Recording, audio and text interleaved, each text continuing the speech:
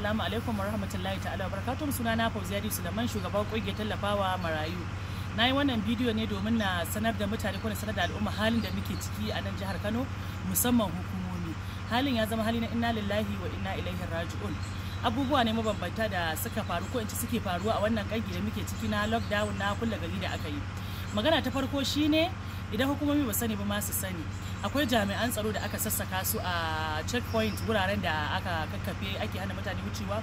To wallahi waɗannan jami'an tsaro suna cikin matsaloli da tashi hankali na rashin ma kayan ma da za su kare kansu ba su da shi, abin rufe fuska, safar hannu ko wani hand sanitizer ba su da shi. Duk wanda zai fito ya wuce a gari zai wuce da mutane suna magana kana magana. Kun ga na farko ba kariya kenan, kariyar da ake nema da farko babu ita.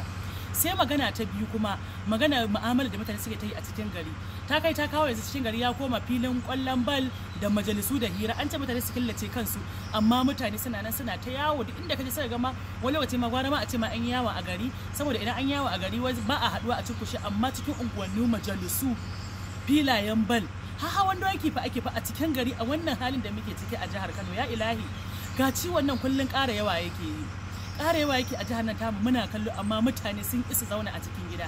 An ce a zauna a cikin gida amma mutane suna ta yawo, kuma akwai wanda wai har yanzu ba su yarda da wannan ciwon ba.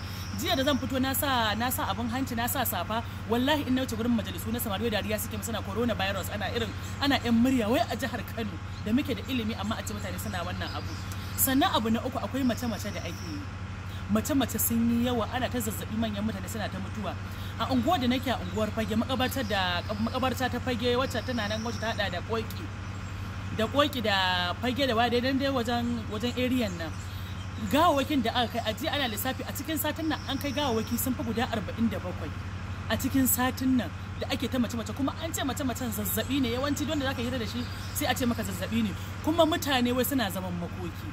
Ba a ce ka ai zaman makoki ba, amma ya zama cewa zaman makokin a cikin da za a cin ko sannan ba a dina ba. Za ga zaman makoki yanzu da zan fito yau zan fito zan tafi aikin foundation din mu, mutane na gani wai an mutuwa, wallahi mutane sun fi 500 akan babura, akan kekuna, akan menene, wai sun fito zaman makoki. Ba al'umma mun iya wa kanmu, mu taimaki kanmu, mu taimaki rayuwar mu. Yawanci wanda suke da suna ana tace suna mutuwa da zazzabi, ba mu san wani zazzabi ne ya kashe su ba, ba mu san me sanadi ya kashe su ba, amma an ji an cinkusu an zauna wai ana zaman makoki.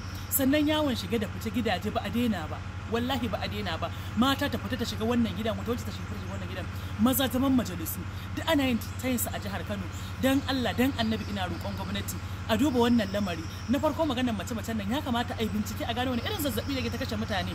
Ana ta cewa zazzabi wani irin zazzabi ne ke kashe mutane. Na farko kenan. Na biyu, a kalli jami'an tsaron nan da suke kan checkpoint da ake wuce ta gurin su, a ba su kayan aiki, a ba su abinci, a ba su ruwan sha, sannan a ba su abin kariya da za su kare. Ba zai wani na kare fuskata na wuce kuma dan sandan da yake tsaye na ta daina a titi ko jami'in tsaro da ta daina a titi shi babu abin kariya a jikin shi ba, mai cutar zai iya wucewa ya dauka. Sannan ba mu sani ba magana shigowa cikin garin Kano, mun ji labarin cewa har yanzu akwai masu shigowa cikin garin Kano. Ya kamata wanda hukuma abin nan yake hannunsa su duba, su taimake mu, su taimake rayuwa, tunda mutane sun ki yarda da wannan ciwo har yanzu. A ce a cikin gari kamar garin Kano wai za a fita filin kwallo a haɗe sama da mutum 500, iyaye suna kallo, mutane suna kallo, manya sun isa fito su yi magana. Muna kira ga malamanmu da gwamnatocinmu da shugabanninmu, dan Allah dan Annabi ku fito ku faɗakar da mutane. Ciwon nan gaskiya ne, kasashen da suka ci gaba mun ga halin da suke ciki. America mun ga halin da suka shiga, China da suka bi abin, suka bi doka da tsari, yanzu gashi nan ciwon sun ga bayan shi. Amma wanda basu bi doka ba suna nan sun zama innalillahi. Kan mu zo mu jawo kanmu abin da zamu zo mu da na sani. Muna da population da yawa da idan wannan ciwon ya ta'azzara za mu shiga uku. Sannan malamai su gaba da faɗakarwa akan gaskiyar ciwon nan. Jami'an lafiya ma kansu zaka ga ma'aikacin lafiya ya taho daga asibiti, wallahi ba cikakkiyar kariya a jikin shi.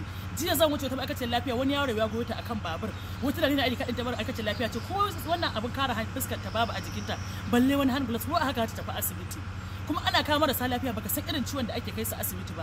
Da asibitocin musu asibitin Malam Aminu Kano, su Nasarawa, su ina dukkan ana kai mutane wanda suke da symptoms na wannan cuta. Dan Allah dan Annabi ku kuma ku fito, mutane mu dauki matakan kariya ga rayuwar mu. Salamu alaikum. Allah ya tsare mu da wannan ciwo, Allah ya kare mu, Allah ya dube mu ba dan halin mu ba. Dan wallahi wannan sai dai ubangiji ya fito ya kare mu, wallahi sai dai ubangiji ya tsare mu, amma ba dai wannan sakacin da muke yi ba wallahi. Salamu alaikum.